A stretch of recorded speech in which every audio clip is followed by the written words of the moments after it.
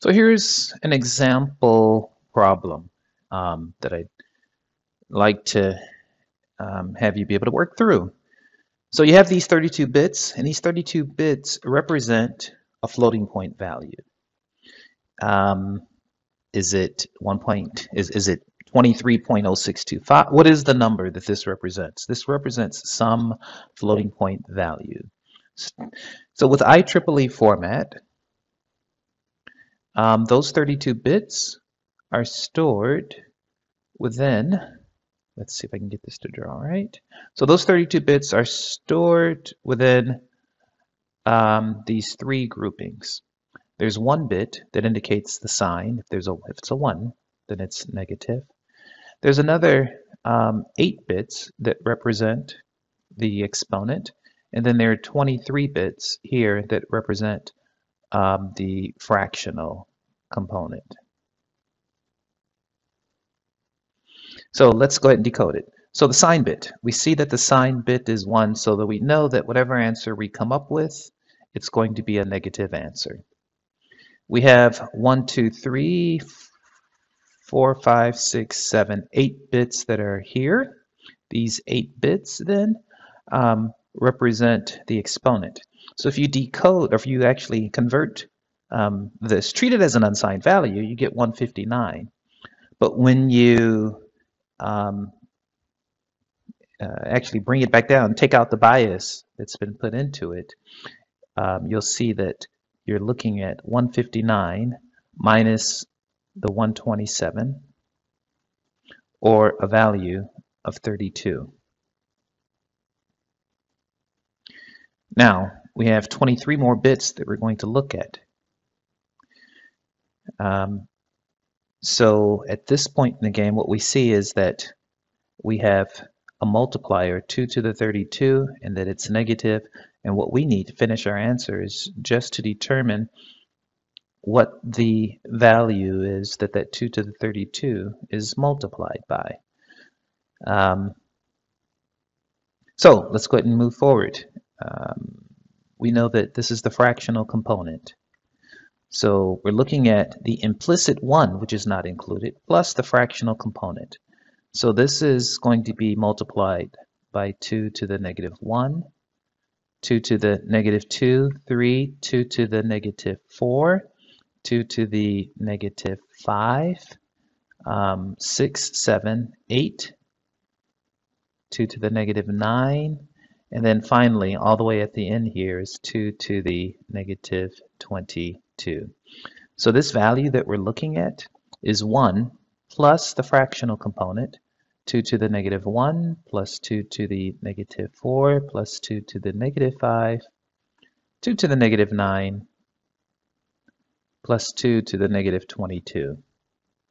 Now you could plug this into your calculator and give me a base 10 answer.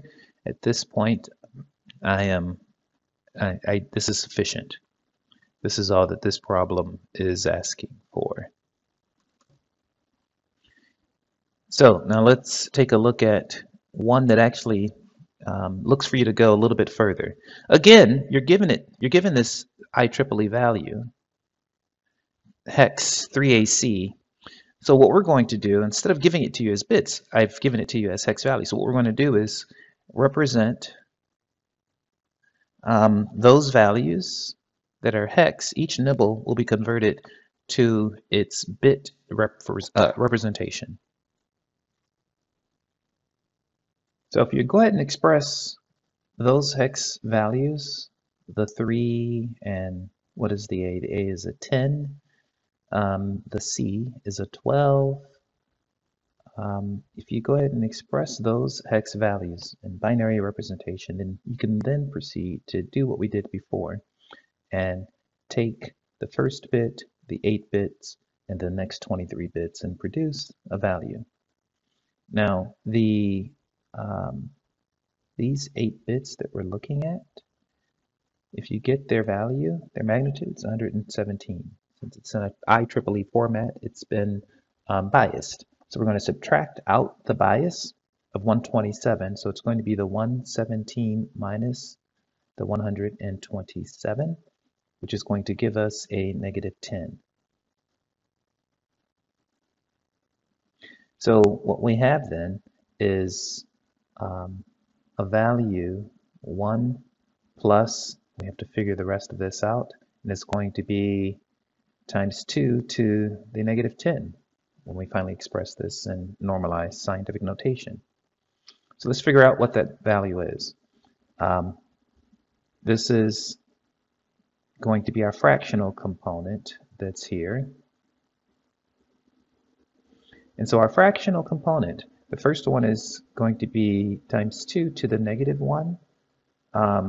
2, 3, 4. This is times 2 to the negative 5, 6, negative 7, 8, negative 9, and negative 10.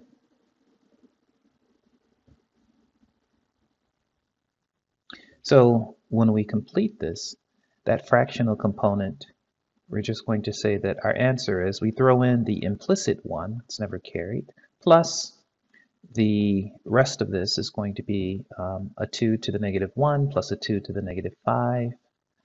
So 2 to the negative 1 plus 2 to the negative 5 plus 2 to the negative 9 plus 2 to the negative 10. And if you put that, and all of that is going to be multiplied by 2 to the negative 10. And if you put that into, if you evaluate that with your calculator, you're going to come up with a value of 0.00150585517. And this question is asking you to use 6 decimal places, but to express the value in scientific notation. So that's going to be 1, 2, 3. So 1.5058 6 decimal places, 505852 times 10 to the negative 3. So that's the answer that we're looking for there.